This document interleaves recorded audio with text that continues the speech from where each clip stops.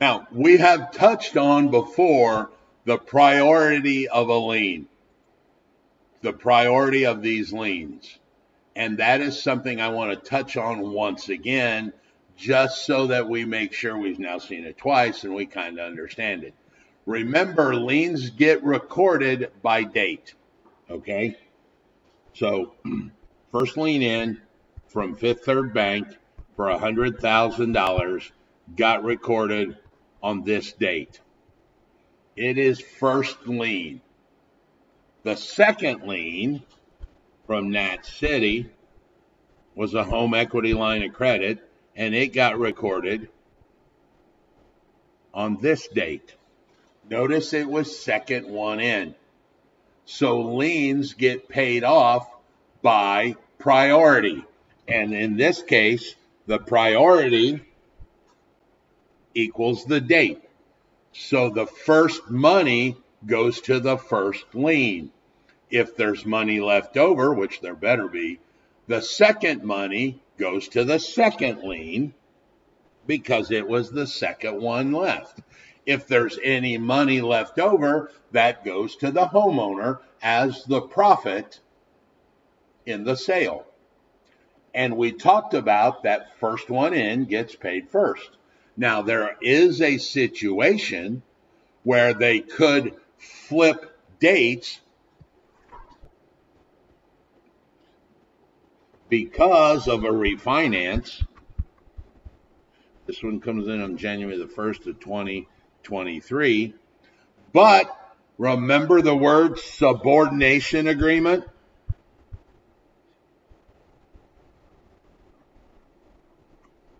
In this particular case, this is going to still be number one because they flipped priorities, even though it's a junior date.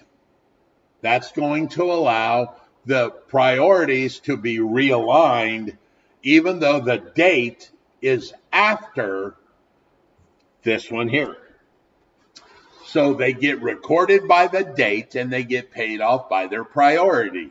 And the priority is almost always equal to the date unless there's some kind of subordination agreement. Now, I want to show you one other thing that we didn't talk about in the other. Let's get rid of this word just so we can see this.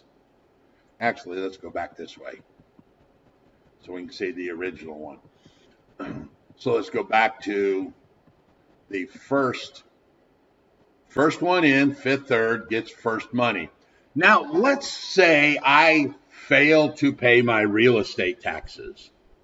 Real estate taxes for 10 grand. Well, they're going to record that. Let's make this 4/1 of 2022. Notice it came in after the second because of the date. Do you honestly think that the real estate taxes are going to come in third position? Think about that. The answer is they most certainly are not. And here's how they get to be number one. You all in your head said, well, they're going to be first. Well, of course they are. But you talk about bullying. Watch this.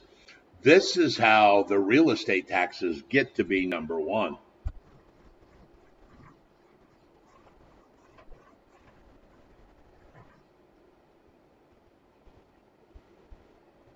Ta-da! They're number one. They got rid of all of the other liens. They just said bye. And now real estate taxes are number one.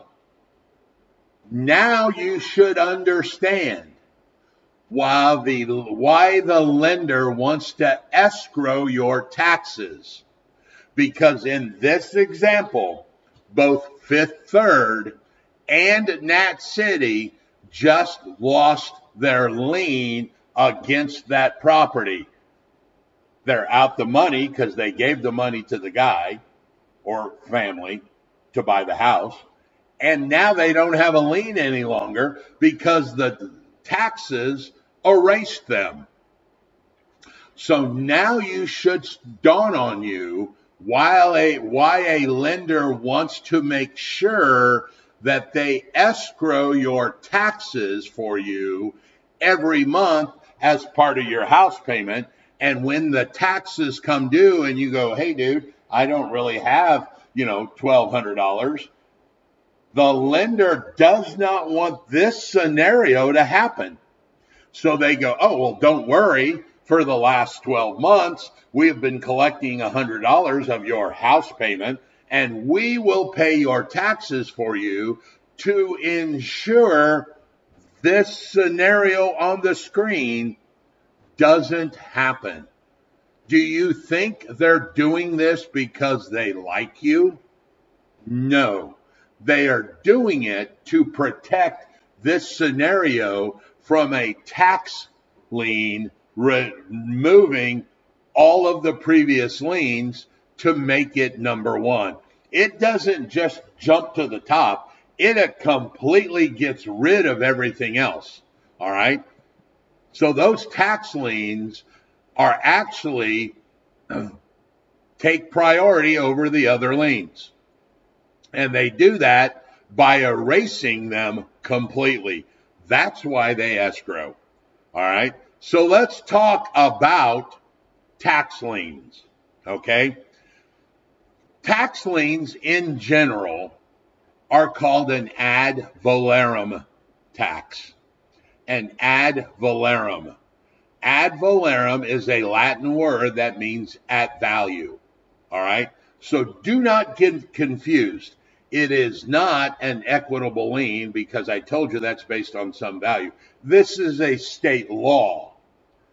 Makes it a statutory lien. Makes it a statutory, involuntary, specific lien. It just so happens that the law says it's based on a value. That's why it's called an ad valorem. All right? So it's a statutory law that puts this taxes in place. And taxes can be levied by about anybody. There's state taxes and county taxes and city taxes. There could be a school tax if you live in a certain district. There could be environmental taxes like drainage. You might have a library tax. You may have hospital taxes if you need a new hospital. There could be sanitary. There could be new road taxes. So anybody can levy the tax against an entity if they go through the proper channels.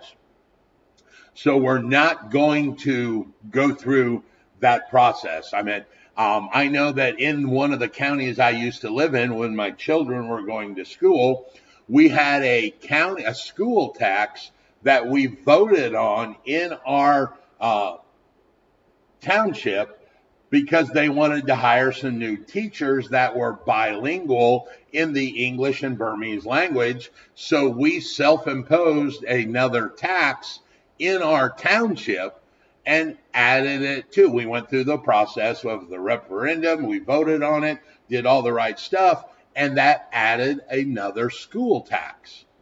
And they are levied according to the property value.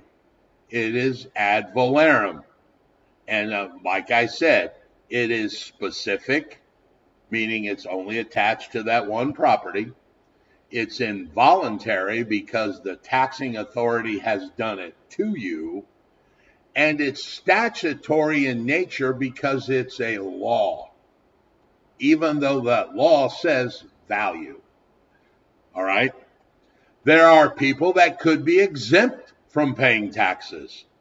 Government entities like buildings or federal buildings, religious organizations, institutions of higher learning like University of Miami or Indiana University or SoCal, Southern California.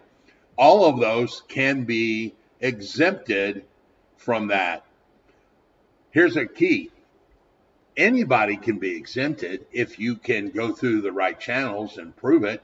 A lot of cities that have sports stadiums may be exempted. because they have gone through the process and said, hey, look, you guys want this stadium here because we're going to bring in people that spend the night and buy lunch and dinner and beer and alcohol and visit here and visit there. So it's a benefit. So anybody can ask if you go through the process. Now, how you calculate this ad valorem tax is a process that is actually mathematically very simple. And there are three parts to calculating the ad valorem tax. There is this new value that we are going to talk about that we've never talked about. It is called the assessed value. The assessed value is the value that your jurisdiction has determined that that property is worth. It is not the appraised value. It's not the sales price. It's not the loan amount. It's not what you want it to be worth. It's not what Santa Claus said it was worth. It is what the jurisdiction said the property was worth. On the good side for this exam, you guys cannot calculate this number. It will be given to you in the exam. It will say something like the assessed value of. Now, this test, another hint, is going to be loaded with some confusion factors. So it's going to say something like a house that was appraised at $250,000 and you borrowed $200,000 on it, but it was assessed at $180,000. What are the taxes? Make sure you understand that for taxes, you only use that assessed value. It threw in a bunch of other numbers, like the purchase price was $250,000, the loan amount was $225,000, the assessed was $180,000. These two are just confusion that the exam is going to throw at you to make sure you understand that when you're dealing with taxes, this is the value you need to use, the assessed value. So that's the first part of this equation, is you take the assessed value and you multiply it by some equalization factor. So I need to explain a little bit more.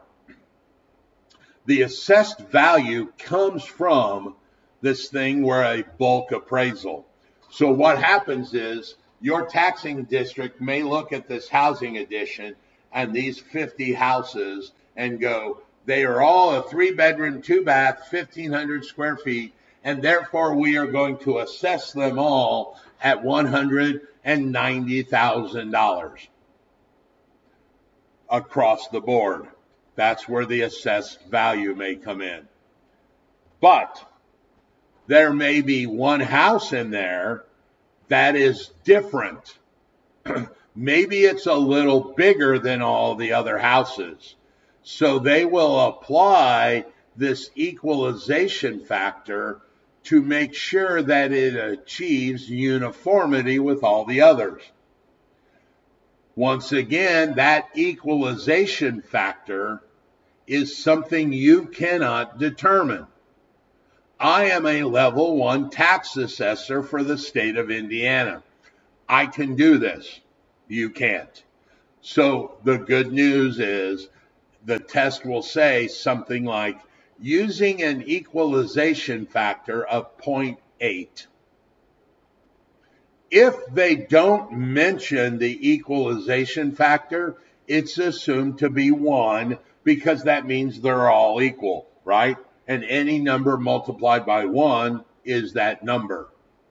So if they don't mention in the exam, don't panic and go, oh my God, I can't do it because, no.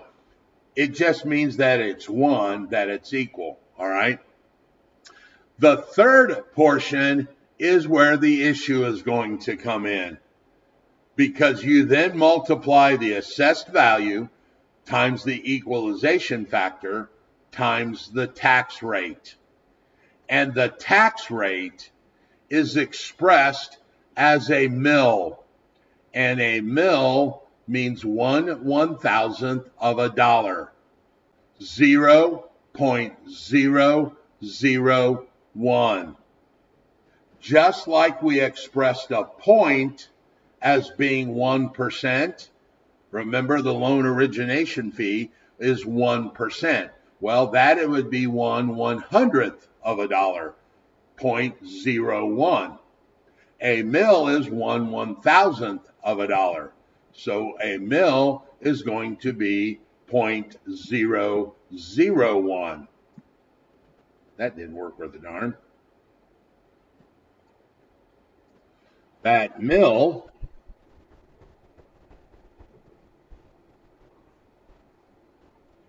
is 0.001. All right. So then that should tell you that 10 mils, as an example, is 0.010. There's the 10. But notice what 0.01 looks like.